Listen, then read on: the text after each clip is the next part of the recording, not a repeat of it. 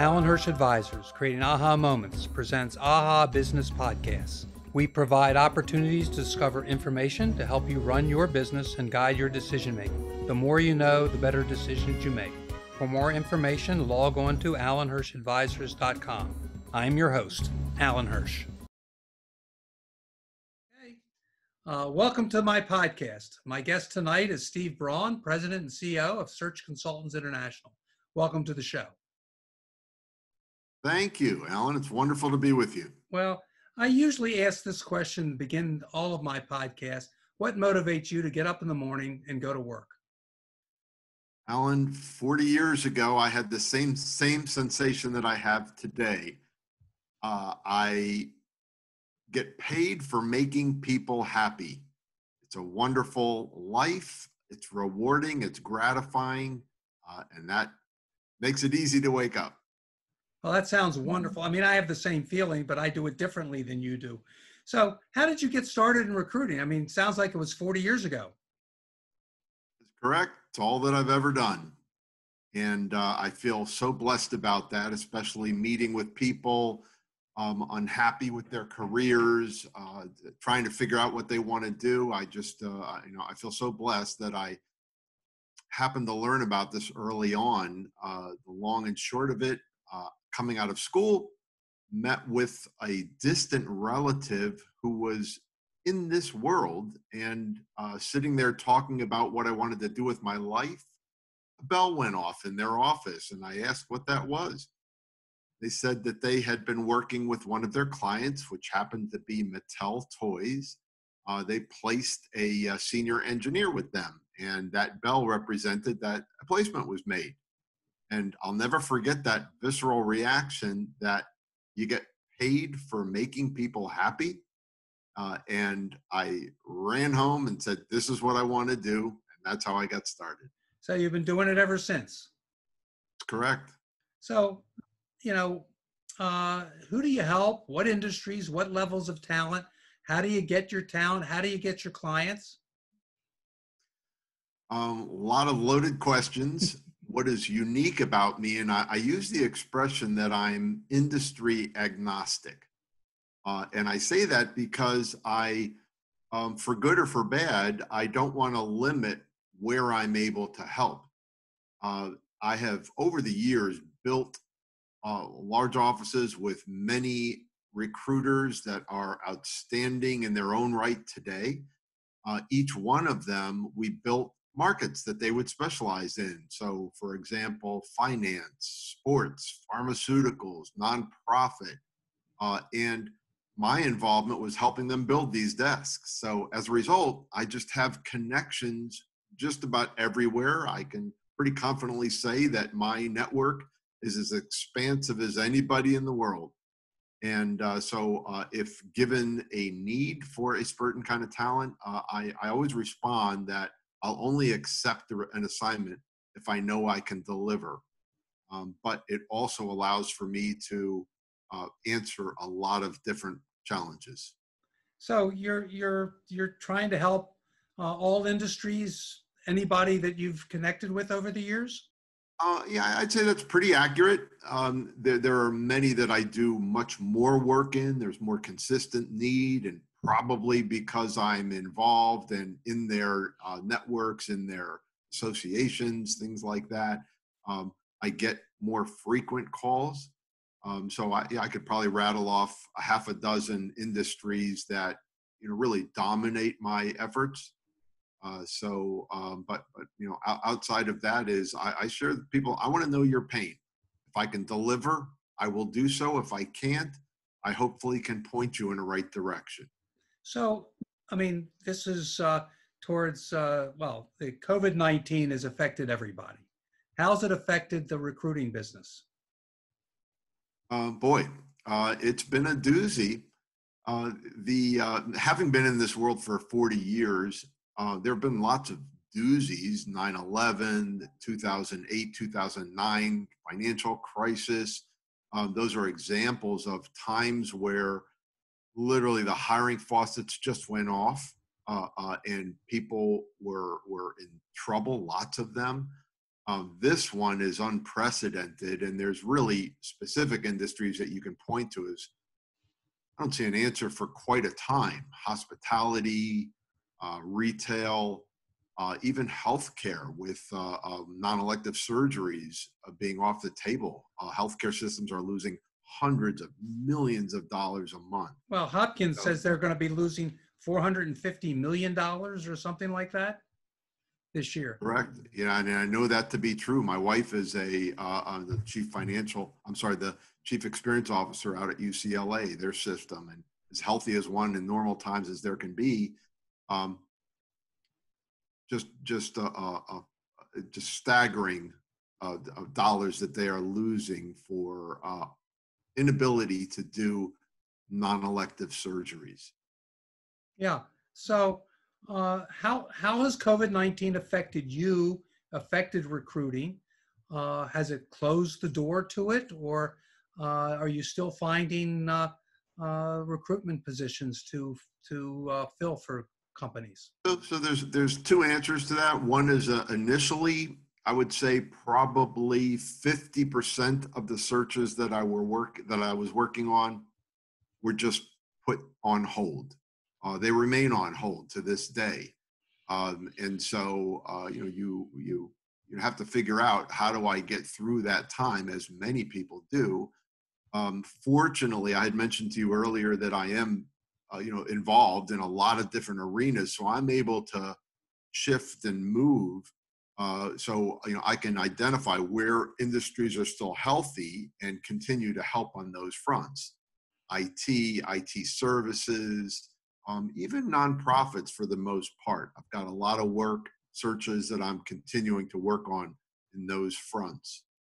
The others, I do try to find answers, so talked about retail, hospitality. I don't see any near answer for some awesome people. So part of a good chunk of my day every day are meeting with exceptional A players in industries where they're turned upside down. So working with them to find answers, maybe introducing them to organizations within industries that know me, trust me, like me, and I can deliver for them what I call best business athletes, who don't come from their arena at all. They will acclimate because they're outstanding. So that's kind of been my reaction to all of this. What industries have been mostly negatively impacted through the COVID-19? I would say pretty obvious, hospitality. Think about hotels, restaurants, and all that's connected to them. It's staggering, and I get to feel that from droves of super qualified, talent people that come to me because there's no answers. Retail is another. Obviously, we're not going out, we're not going to shops, and even when we do, as it starts to open up, it's at 25%. And then healthcare, is another. Elective surgeries are only just starting, and the cause and effect of that has been healthcare systems laying off so many people because elective surgeries are literally millions and millions of dollars of their revenue all shut off for a good deal of time. What are you doing? What are the good industries? Are some of the industries still looking to grow and add personnel that you can help them with? Well, I don't want to call it fun, but I call it a interesting challenge that I myself am really exploring. Where are there opportunities, especially for people that come from industries that show no light at the end of the tunnel yet?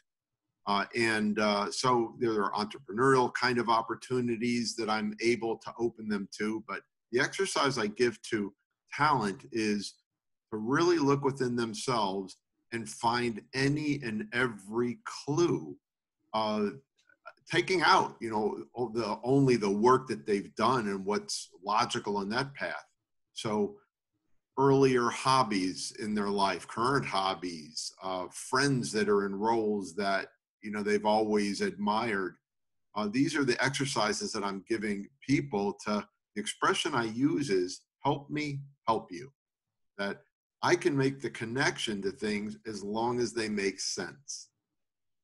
So, what nuggets can you offer to candidates, companies, this is a terrible time for, your practice has actually probably changed. You used to get out, meet with people, and how are you conducting your business so that you are still supporting and helping the industries? Lots of answers to that. First of all, network. Allan, I see you all the time on, yes, I know. on networking events, which are great, good for you and good for me, if I could say. You need to be visible. So you find Zoom events that take place where it's populated by a lot of people. You make introductions. Or at minimum, take from that anything that is remotely interested, hook up with people like me that can make the connection for you, as long as you're giving us a good story to tell about, why this connection is happening. So certainly lots of things that people can do, and the rest, it goes along with, I always coach people on how to best facilitate an interview, questions to ask, be prepared, do your homework. Another common expression I use: wherever you are, be there, be interested. Well, why don't we take a break here for a couple of commercials, and we'll come back and we're going to talk about what you advise some of the clients and talent to interview questions. That would be great. So when we come back, I'll be continuing the conversation with Steve Braun, President and CEO of Search Consultants International. I'm Allan Hirsch of Allan Hirsch Advisors, and this is AHA Business Podcast. Hi, Rick Dempsey here. As a former Oriole and Series MVP, I know a lot about winning and championship teams. Today, I'm happy to tell you about my award-winning web design and internet marketing team, Adventure Web Interactive. For over 2 decades, many of Maryland's most successful firms have chosen Adventure Web as their strategic partner for web design and online marketing. I can tell you from using them personally, their search engine optimization and social media programs have saved their clients tens of thousands over the traditional pay-per-click digital agency. Visit AdventureWebInteractive.com and listen to what clients such as Hercules Fence, TriStar Electric, ABC Rental, Rhine Landscaping, Markdown's Office Furniture, and many more highly successful firms have to say. And don't forget to tell them Rick Dempsey sent you. Strengthen, protect, and preserve your retirement nest egg. Scott Garceau here for the Stephen J. Sless Group, Baltimore's reverse mortgage specialist. Reverse mortgages have evolved to become a viable retirement tool. Enjoy retirement without monthly mortgage payments, improve cash flow, pay off debt, and stretch retirement savings. Stephen and his team can offer strategies to make housing wealth work for you. If you're 62 or older, learn if a reverse mortgage could help. Visit reversebaltimore.com. An equal housing opportunity lender. This is not a commitment to lend. Stephen J. Sless, NMLS 298581. PRMI NMLS 3094. Welcome back to the podcast. My guest is Steve Braun, President and CEO of Search Consultants International. Welcome back, Steve. Thank you. What kinds of advice do you give the talent for interviews? What do you advise them to present to recruiters and or HR departments in the major companies? So under normal times, which I wouldn't deviate from, I always share with people, be prepared for whatever you're diving into. If you're meeting with a company, you want to take advantage of what the internet has to offer, research. You can find out everything about the persons that you're speaking to, the company, its mission, and of course, why you feel you'd be a good fit. It is critically important. I'm always amazed that people are asked the question about what are your strengths and what are your weaknesses. Strengths are relatively easy because we're all comfortable with things that we're good at. Weaknesses, I've literally had people say, I hate when they ask that question because I never know what to say. My response is you should only have been in that position once. And then when that occurred, you walk out and say, I don't want to ever be put in that position again. Let me get some good responses for that. So maybe a couple nuggets that your audience can take here. I think, first of all, a weakness is really a company asking, why shouldn't we hire you? And so you're handing the guillotine right over to them if you're offering these reasons. Instead, I think, and I've asked employers, what do they look for in that? And without a doubt, the most common response is, I don't care what their weakness is, I want to see that they did something about that.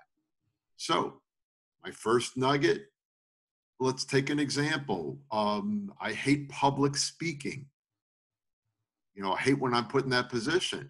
However, knowing that, I signed up for a Dale Carnegie program to get myself confident with that, so I'm much more able. So they're taking steps to better themselves from that weakness. So that would be an example. Yeah. Yeah, because that's one of the questions that I advise my clients to ask when they're doing an interview. What are the three greatest strengths that you have and the three weaknesses you have? And absolutely. And if they don't answer the weaknesses correctly in a way that how they improve themselves, they are sometimes negatively impacting how they interview. Absolutely. Another example, Allan, of kind of taking a different approach. That one was we're confessing a weakness, but I dealt with it, and it's now behind me, and I'm happy to say that. So learned behavior. But another approach would be actually making a weakness a strength. So, for example, if I were sitting in front of an employer that wanted confident, strong people, maybe my response is, I'm a bad loser. I hate to lose. And so while you're kind of confessing something, you might then want to say, how I've overcome that is that as much as I hate it, I recognize you have to move forward. So I've just coached myself to move on. But that might be received that, wow, competitive, strong, aggressive. I like, those types of people. Right. So your weakness is actually perceived as a strength. Right. So who do you usually represent? Do you usually represent the employer or the employee in your practice? So 100%, I am hired and paid by companies. So I'm looking on their behalf for great talent. That's where my revenue comes from, and that's where my obligation comes from. What I'm perfectly happy to do, and I share this with any client company, that if I find great people and they ask of me, what can I do to prepare? I'm going to tell them, because don't you want somebody who is wanting to put their best foot forward and they're asking the questions? This is not secret information that needs to be, like automatic. So to that, I'm very much there for people to, I will tell you anything you need to know. You need then to do the homework and prepare.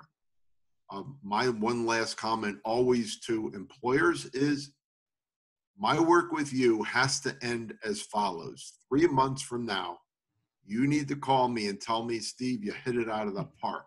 They are awesome. But likewise, I need to call the person and they share with me, Steve, I can't tell you how happy I am. I've made 5,000 personal placements, actually more. That was at middle of last year. I hit that 5,000 mark. My company is exponentially larger, but I myself, 5,000 placements. That's my greatest gratification, that you get that call. And that's what I'm driven to every day.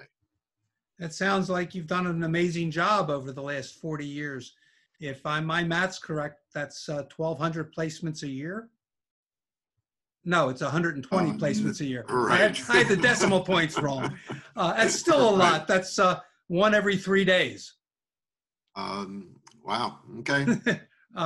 Or is it 12? Anyway, the decimal point somewhere in there. Whatever the math is, you could see my passion.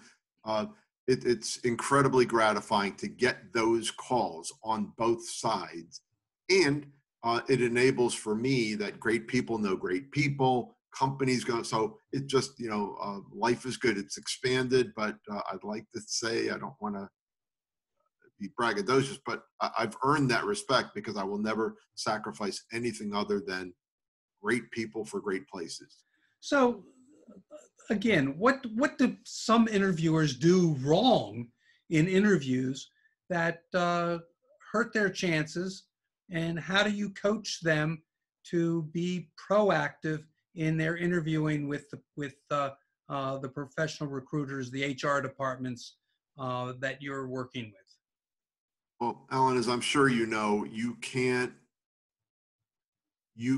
walk in and say and do for people. They need to do it for themselves. So common things that I stress are that they don't prepare. They wing it. They're very apparently self-confident that I'm great. I can dance to anything. That just doesn't fly. That it doesn't fly. You're absolutely right. So somebody needs to take the time to prepare. It's very evident when they do. Another key mistake are talkers that I cringe when I hear a company, Steve, that person just rambled. I just, let them talk. And my mind was already made up because I know that my clients would be totally dulled. So the simple thing is be a great listener.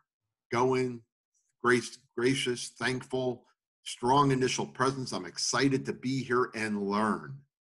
That's a statement that should be said. Where people go off the rails they end up doing. You look at the math of it.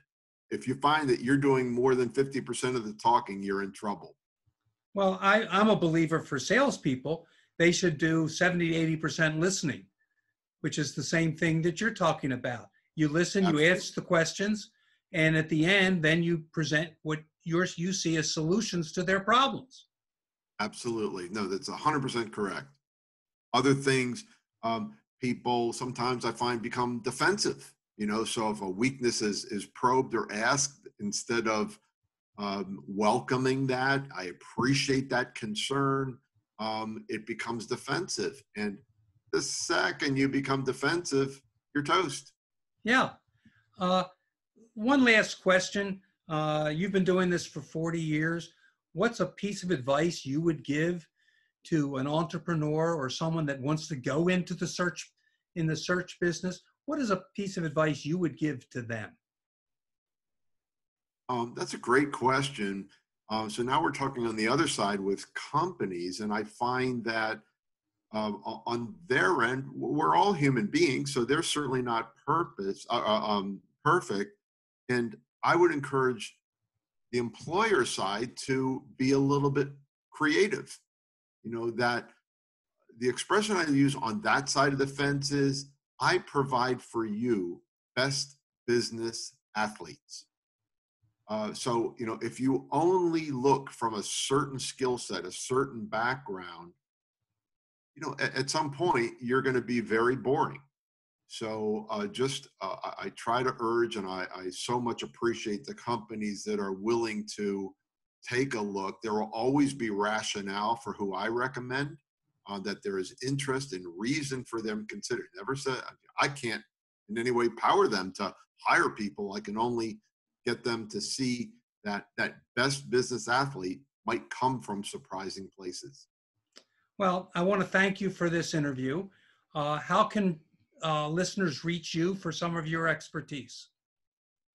Always welcome hearing from anybody, on any of these subjects. So Allan, I can be reached. My direct line is 410-332-9949. My email is sbraun@searchconsultants, all one word, plural.org. Well, thank you very much again for joining me for this podcast. I'm Allan Hirsch of Allan Hirsch Advisors, your host. Please join us next week when Gary Sanchez, president of the Y Institute. If you want to follow me or give me a call, reach me at 443-977-4500 or visit my website at allanhirschadvisors.com. This has been AHA Business Podcast. I'm Allan Hirsch, and this is AHA Business Podcast.